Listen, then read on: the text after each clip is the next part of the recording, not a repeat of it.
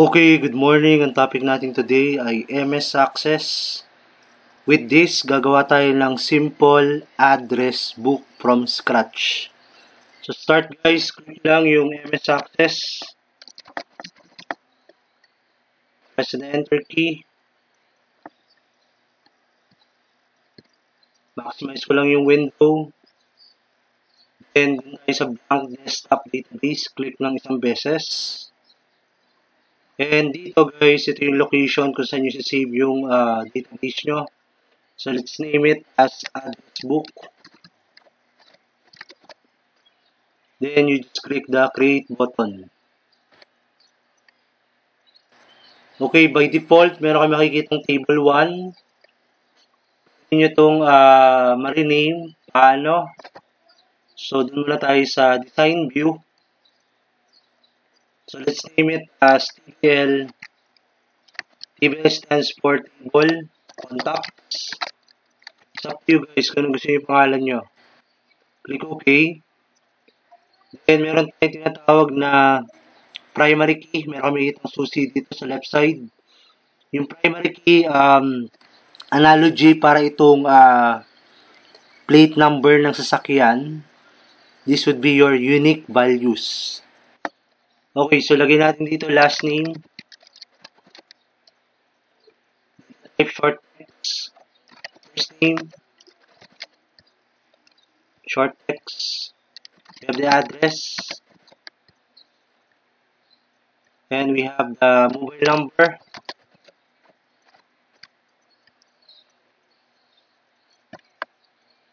So dito guys, pwede tayo mamili ng short text na lang din siya. Since hindi naman natin siya gagamitin sa competition. We have the email address.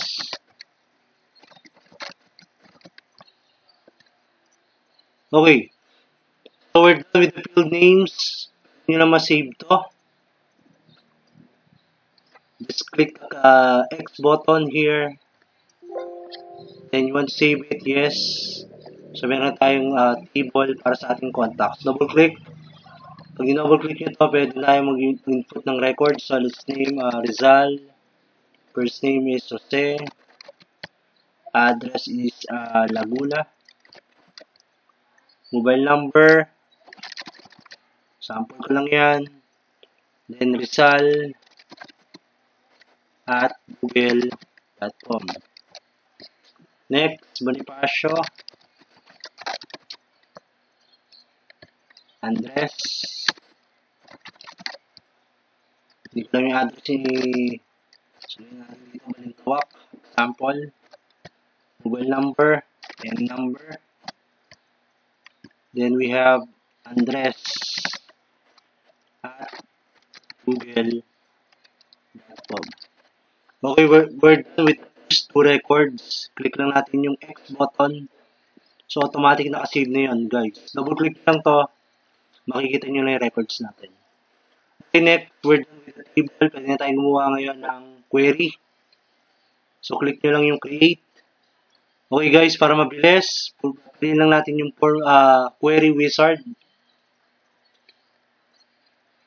So, simple query wizard. Okay.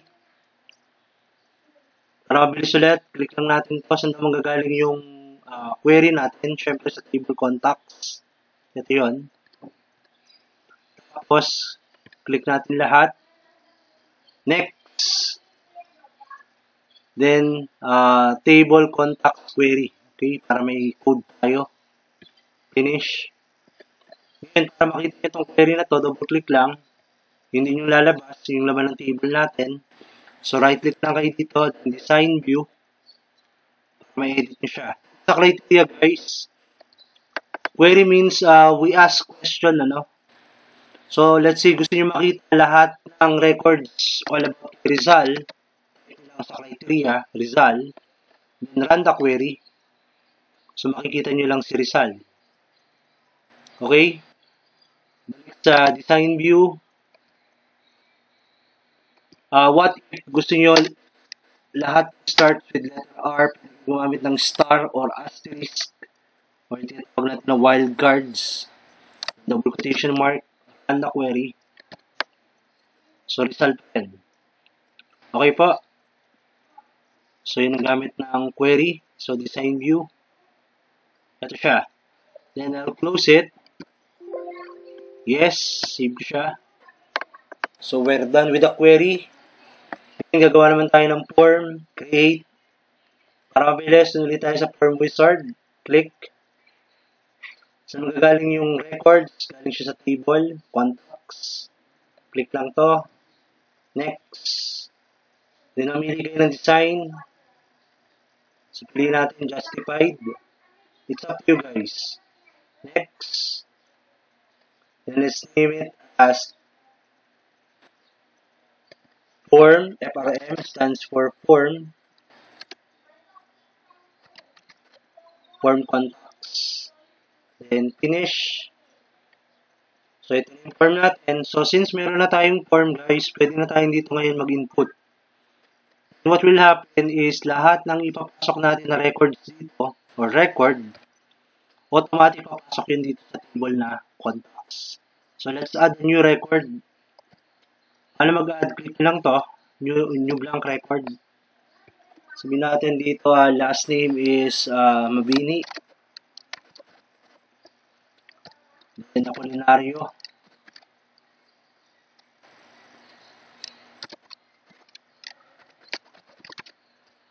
Address, halimbawa, Batangas.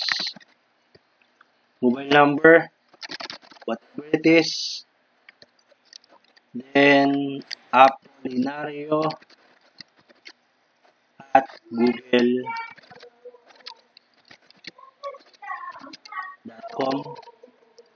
New record. So, automatic, nag-new record kayo, automatic papasok yun dito sa table natin. Next, last name, Aguinaldo. Then, Emilio. Address is Cavite. Mobile number, any number that you want to. Email address, Emilio at google.com. Okay, let's close it. Wala, bago ko i-close to, let's change this. Para mabago niya, punta kayo sa design view. So, let's name it as personal information. Okay, tignan nyo guys, sa design, pwede nyo baguhin dito yung mga, nandito naman yung mga, what you call this one, properties niya. So, palitan nyo lang. Okay, I'll close it. Yes, save it. So, meron tayong form. Pwede natin makita siya. Ayun, nabago na siya dito.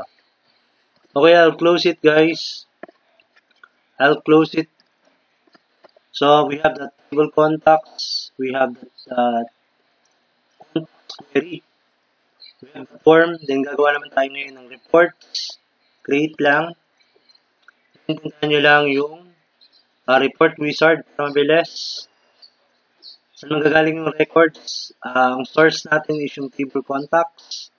Next. So, dilag ko lang lahat. Next. Okay. Wala, back tayo. Yeah. So, next lang. Then, next lang ulit. Gusto natin siya, yung last name, yung ascending order. So, naka-sort siya. Then, ang gusto kong style, columnar. Mamili kayo. Tabular. So, ang gusto ko is tabular. Then, naka-portrait. Next. And let's name it, since report yan, lagyan natin ng abbreviation na RPT for report.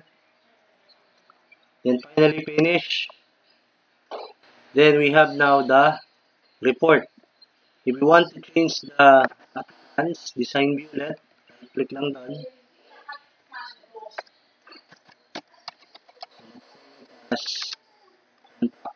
Okay. Then close it guys. Save it, yes. So, complete na tayo. We have the table. Ito yun. Napansin nyo kanina, nagdagdag ako ng 2 records. We have Mabini. Nag-appear sa table. Query. Ito yung kanina. So, kung gusto nyo makita yung query, you go to design view. So, maglagay lang kayo ng criteria dito. Ito naman guys, ayaw nyo ng R. Gusto nyo lahat ng address starts with letter B. Yan ang B asterisk.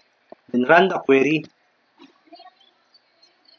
So, malalabas dito sa address natin, Balintawak and Batangas. Which is Bonifacio Nabili. Okay? I'll save it. Then close it. And guys, complete na tayo. We go back to the form. Ayan. Ngayon, under ng form, pwede tayo mag-search ng record. So, dito sa maliit na box na to, yun lang yung hinahanap yung record. Let's say Rizal, enter. So, lalabas na siya dito. If you want to look for Mabini, just type. Ayun, automatic maghahanap na yung program natin. Okay? If you want to look for Aguinaldo, just type it. Ayun. So, we have now a simple address book gamit ang MS Access. So, yun ang tandaan nyo, we have different objects sa loob. We have the table, we have the query, we have the form, and we have the report. Okay, that's it for the day. Thank you guys for listening and watching. I hope na may natutunan kayo. Nga pala, salamat dun sa mga subscribers ko. And salamat din sa mga nag-view ng mga video na ginawa ko. Okay, that's it for the day guys. Ingat po tayo palagi. Thank you and bye-bye.